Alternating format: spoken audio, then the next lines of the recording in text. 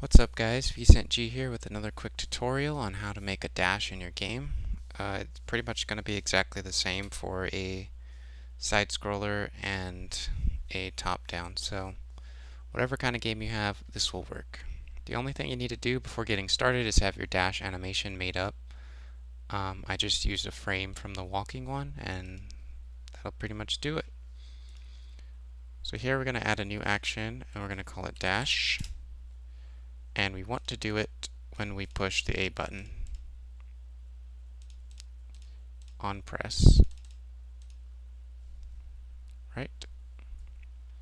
And then we're going to copy this link because we want to do it from moving as well. So dash, we're going to set the motion as dash so it looks like the player's dashing. And we're going to ignore move input and ignore direction change, because when we're dashing, the player should not be able to turn the dash. Unless you want the player to turn the dash, then, then you can do that. So, for this, we're going to use move towards display direction. And we're going to set the dash distance, which I'm going to set it to 128 pixels. And then we're going to crank up the vertical and horizontal speeds so that it is a fast dash. And then we're going to add a link back where it will go back after certain time passes, and we'll put half a second. I'm not sure exactly how long it'll take for a dash to complete, but we can try that and see how it works. So we can test this. And as you can see, that's a long dash, but it works, right? Maybe a little bit too far of a dash. Maybe the time only needs to be like 0.25 instead.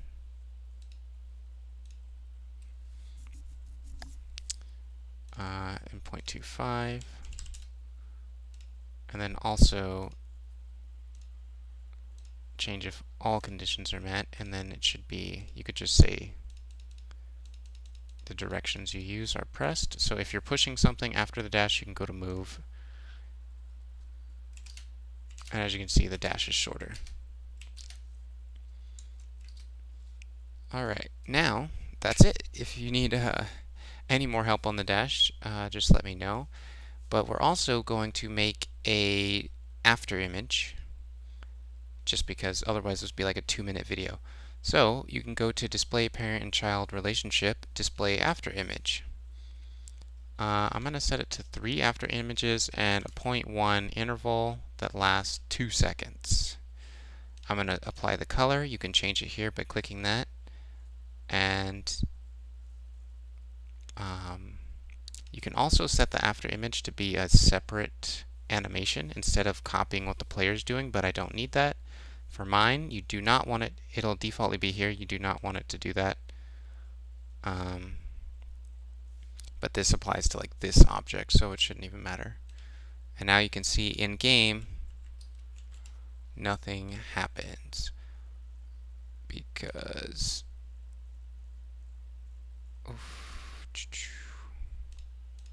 alright, we're going to pretend these aren't here because I already had some leftovers from when I tried this out. Now you can see that there's after images, right? But they're on all the time, and that's not what we want. So we are going to turn off and on after images. And how we're going to do that is just change switch variable, and then you can go to self object, switch display after image, set it to off in your default, set it to off in your movement. Anything that the dash connects to after dashing, we'll need it to make sure that it's off when doing other animations. And then we also need to put it on when you dash. So before we do the movement, we're going to object self, display after image, on. That way it'll turn on while you're dashing and then it'll go off. And then this is how it'll look. Oh, that's not how it'll look. because I copied this with the red circle. So as you can see, it adds the little after images. Now, of course, they unfortunately disappear because once you flick the switch off, they just automatically disappear. So if you didn't want them to disappear, you would have to actually make a separate object that follows the player and does this kind of stuff. And then you would turn it off afterwards on that object. But for this example, that pretty much covers everything. You know, we have functional dash. And yeah, the only difference is in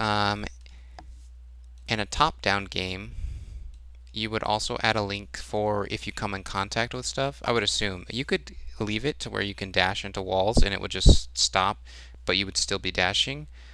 And in a side-scroller game, you would want a link here going to your fall action so that if the player dashes off a ledge, they don't just keep dashing, right? They should fall.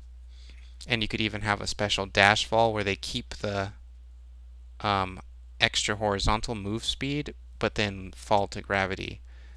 But yeah, for a basic dash, that's pretty much it. Thanks for watching. Leave a comment if you have any questions. Leave a like if this helped you at all. Leave a dislike if you're a mean person with no soul. And I'll see you in the next video.